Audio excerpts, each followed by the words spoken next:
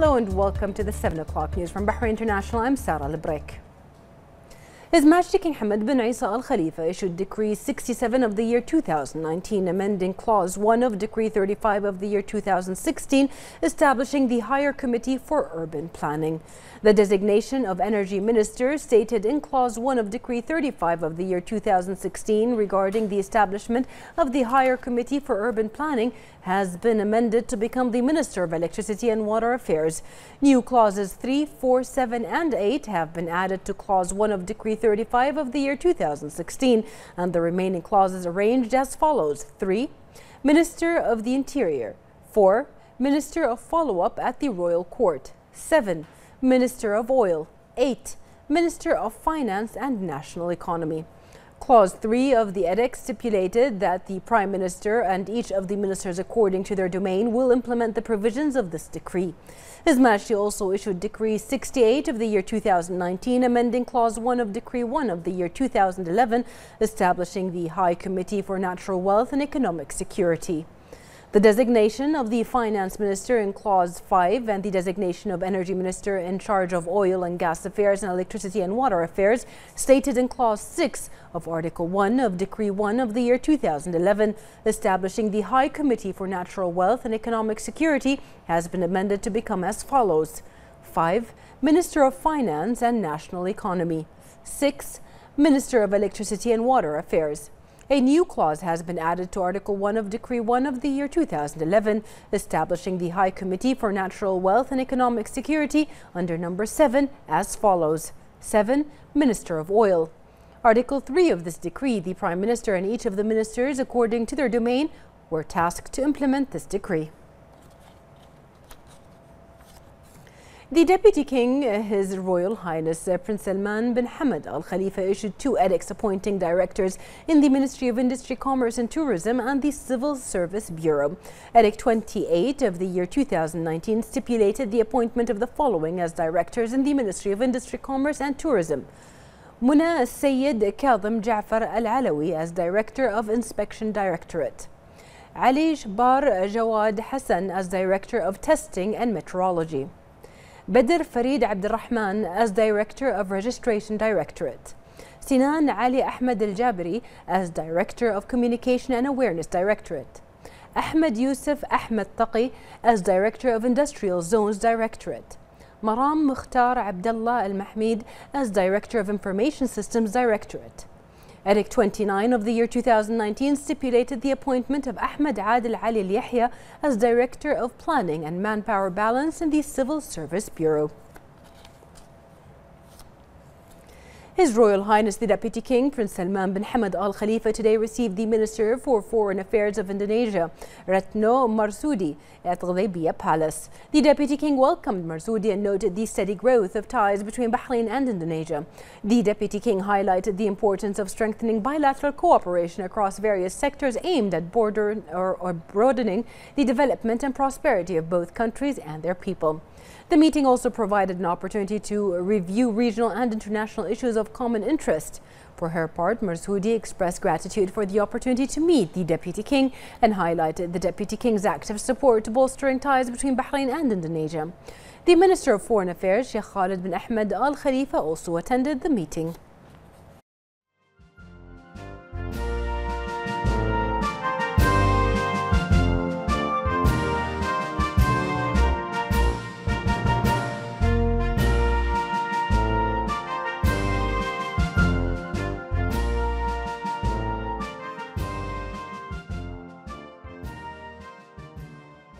His Royal Highness the Prime Minister Prince Khalifa bin Salman Al Khalifa received today at Ghudaybiyah a number of royal family members and senior officials at the kingdom, where His Royal Highness stressed that security and stability in the kingdom and the facilitation the government provides for the various economic sectors are vital for growth and progress. His Royal Highness the Prime Minister affirmed the importance of continuing service development that is in line with the requirements of the era, noting the necessity for focusing on providing high-quality services for economic sectors that contribute to the national economy economy, especially the tourism and entertainment sector.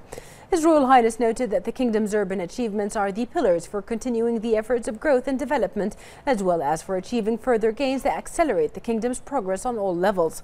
He asserted the kingdom's keenness on providing further facilitations that contribute to activating the commercial and industrial sectors and supporting the commercial sector to perform its role of increasing economic growth in the kingdom. His Royal Highness the Prime Minister hailed the values of cohesion and communication between the people of Bahrain, as well as their customs and traditions that reflect the kingdom's modern image. He asserted the importance of preserving these traditions and establishing them to preserve the social fabric and national unity. His Royal Highness the Prime Minister Prince Khalifa bin Salman Al Khalifa received today at Ghadhabiya Palace the Indonesian Foreign Affairs Minister Retno Marsudi on the occasion of her visit to the kingdom. His Royal Highness welcomed the guest, affirming the importance of exchange visits between officials and bolstering cooperation, consultation and coordination in various regional and international affairs. His Royal Highness the Prime Minister commended the development of cooperation between Bahrain and Indonesia in all fields in light of the fraternal ties. He asserted that the kingdom aspires to increase cooperation with Indonesia to achieve the interests of the two countries, noting Indonesia's active role in bolstering cooperation between ASEAN countries and GCC countries. His Royal Highness noted the importance of working towards activating commercial exchange and economic and investment cooperation between the two sides, stating that many promising opportunities exist to encourage establishing joint projects and exchanging expertise in the financial and industrial sectors as well as others. For her part, the Indonesian Foreign Affairs Minister expressed thanks and appreciation to His Royal Highness the Prime Minister for his keenness on bolstering bilateral cooperation, praising the development the kingdom achieved, which embodies its status and strategic location in the region.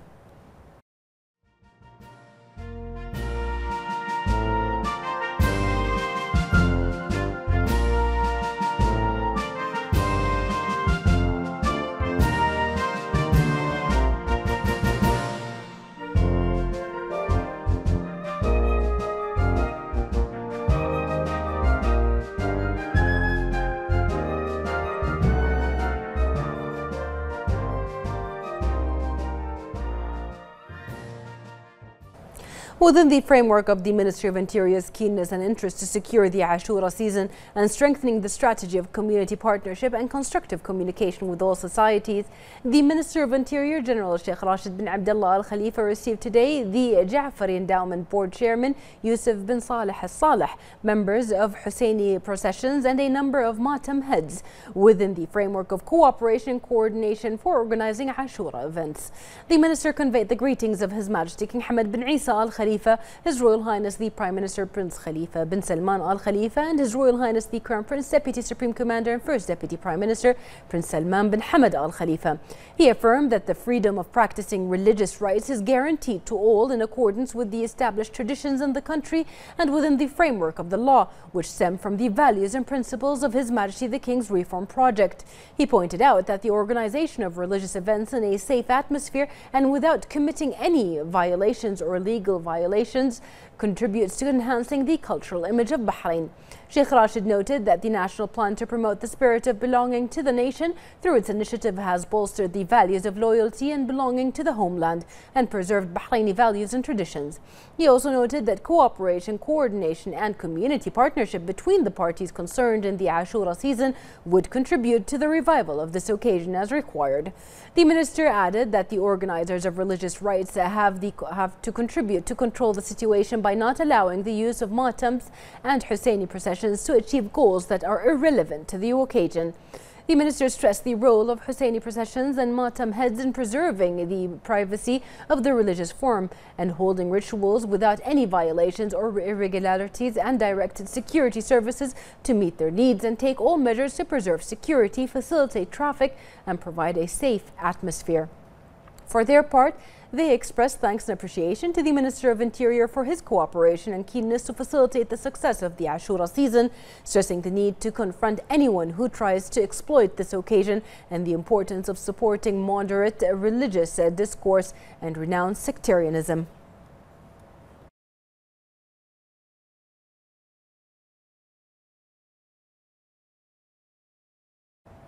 The Minister of Foreign Affairs, Sheikh Khalid bin Ahmed bin Mohammed Al Khalifa, met today with the Minister of Foreign Affairs of Indonesia, Retno Marsudi, during her official visit to the kingdom. The Minister of Foreign Affairs welcomed his Indonesian counterpart in her visit to the kingdom, which reflects the solid friendship between Bahrain and Indonesia and their willingness to expand coordination on various affairs of mutual interest in order to enhance bilateral cooperation between the two countries. He also pointed out the contributions of the Indonesian community in promoting and developing the kingdom.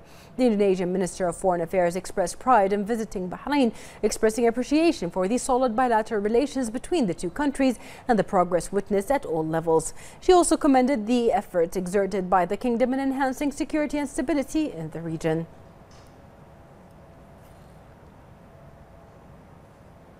The Minister of Education, Dr. Majid bin Ali Naimi, announced that the kingdom won first place on the Arab level and third place on the Middle East and North African level in the education indicators of the Boston Consulting Group regarding the Sustainable Economic Development Calendar, which reflects education's positive role as a main development pillar.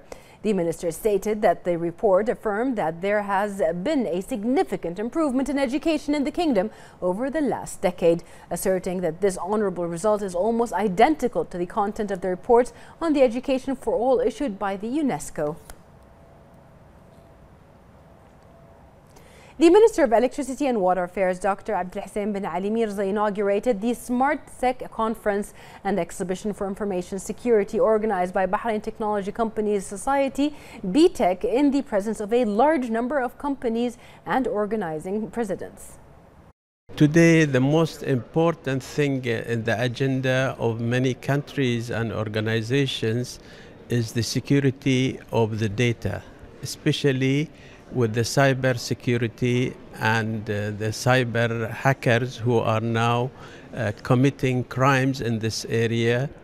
And just to show the example of how big this can cost the companies, the recent statistics from the United States shows that in 2018, the American companies have lost $654 billion, not million, $billion, because of hacking and ransom hacking, which asks for money.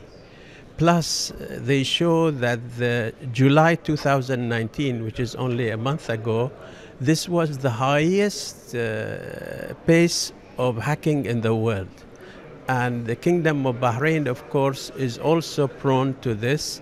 And recently, the e-government authority announced that they have foiled 5 million viruses and 2.7 million emails which were hacked. And they avoided 50 million hacking into the data. So these are huge and overwhelming numbers for a small country like Bahrain. That's why the government of Bahrain is giving priority to the security of the data. And there is the information, Supreme Information and Communication Committee, which is chaired by His Highness Sheikh Mohammed bin Mubarak Al Khalifa. And his directive is to pay utmost attention to the security and reliability of the electronic data in the Kingdom of Bahrain. The importance of this conference or this event is very simple and straightforward. We realize that the security or the cybersecurity is becoming a very important issue, whether it is the government, the citizens, or even the institute as well as the companies. So the purpose of this event is to create the awareness of this phenomena. As you know, today we're moving to become a smart city where everything is digitally connected, whether it was at home or in the government or the industry. And hence, as much as this will make the quality of living and life easier and make the people happier and more efficient, in the same time, it opens the doors for hackers or intruders to take advantage of this strong internet or well-connected network and basically intrude, or it could cause damage in terms of data and privacy and so on. And therefore, we need to be proactive as opposed to reactive and be aware of all the latest threats and all the latest attacks and the countermeasures, and make sure we have it implemented correctly in our institute or home or office, so that we are basically in safe, hopefully, and not open for attacks.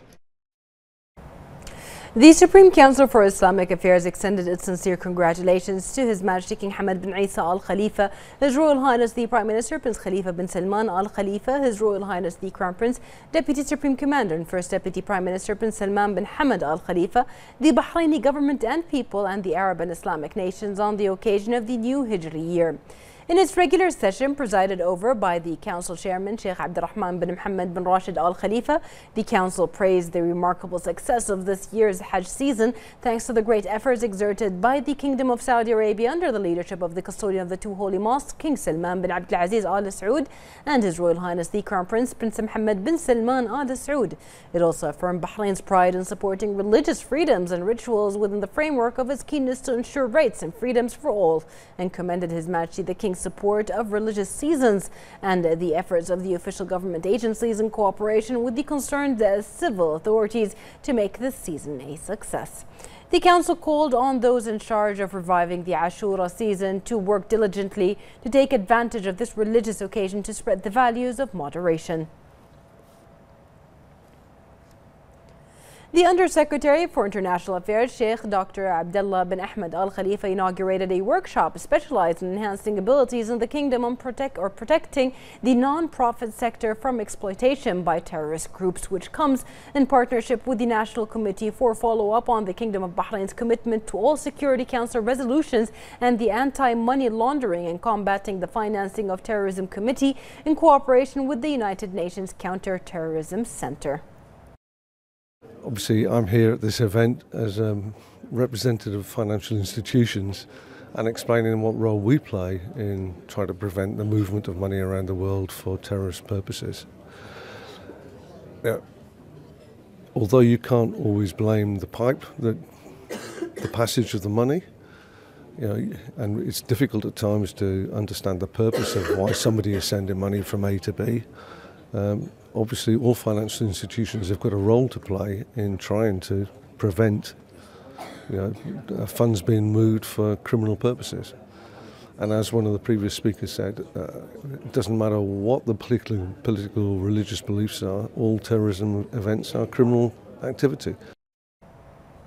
Within the context of the preparations for the meetings of the Committee of Ministers of Labour and the Committee of Ministers of Development and Social Affairs of the GCC states, the Undersecretary of the Ministry of Labour and Social Development, Sabah Salim Al-Dosari, participated in the meetings of the Committee of the Undersecretaries of Labour Ministries and Undersecretaries of the Ministries of Development and Social Affairs held in Muscat, Oman.